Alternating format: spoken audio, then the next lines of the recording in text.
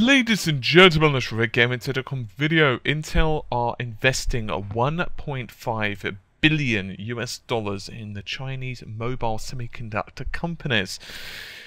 Intel still haven't really found a way to break into the smartphone / system-on-chip market in any meaningful way, really.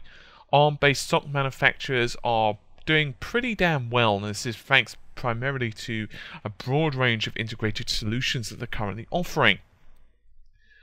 Intel have tried multiple times to break into the mobile market, and it just hasn't really worked out for them. So to address this, what they're going to be doing is investing 1.5 billion into 2 Chinese mobile chip manufacturers. The idea behind this is to put the company in the limelight when it comes to mobile SoC development. So it's a lot of money, but Intel are going to be purchasing a 20% stake in these 2 mobile chip manufacturers. The two being Spreadtrum Communications and RDA Microelectronics. Quite some names, if I do say so myself. And Reuters are reporting that this stake will be made through the Tsinghua Unigroup, which is a private equity firm that's not only affiliated with the Chinese government, but it also owns these 2 chip companies. So Spreadtrum are actually responsible, one of several manufacturers, of the specialized smartphone platforms, for example Firefox OS. But Intel, as one would expect, isn't just going to have a passive investment in these companies. In other words, they're not just going to say, well, I'm sure you're okay, have our money and you rock. Instead, they are planning to spur the development of its own mobile chips. In other words, Spreadtrum and Intel will be jointly creating a range of Intel-based chips for the mobile, and rumor has it that these devices could be arriving by mid-2015. Apparently, these SoCs will be sold under a joint brand of Intel and Spreadtrum. Previously, early this year, Intel had a licensing deal with the Chinese semiconductor company known as Rockchip. The idea behind that was to help accelerate its Atom processor designs. So what you can clearly see here is a massive difference in their strategy.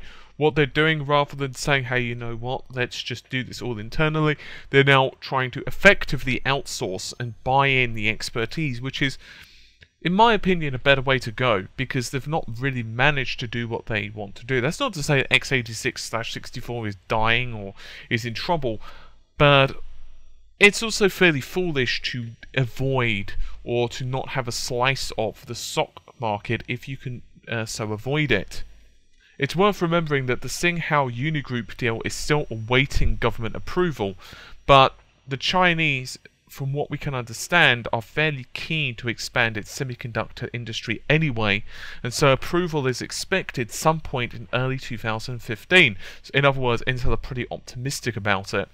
From the point of view of China itself, they would be pretty happy about this because it would help them become a global player in the global processing market. In other words, it would really help solidify them in the tech industry, which is obviously a very good thing from the point of view of China. I have to say that this makes sense. I mean, there was an actual analyst discussing this a while back, and I completely and utterly agreed with him. It just didn't make sense really for them not to. And when you consider that China is one of the largest consumers of devices such as smartphones and low-power devices right now, and they're leading the way in terms of computing. In fact, even Valve Software said, well, you know what? Though typically they don't use, say, Windows, they've actually got a lot of processing power in China. I mean, it's not like their systems are coming from like the 1940s or something. They're actually quite modern. They've got a lot of GPU and CPU power, and so they're very technologically advanced, so it makes sense for Intel to start grabbing a slice of this. Anyway, hopefully you've enjoyed the video. I'll see you soon. Take care, and bye for now.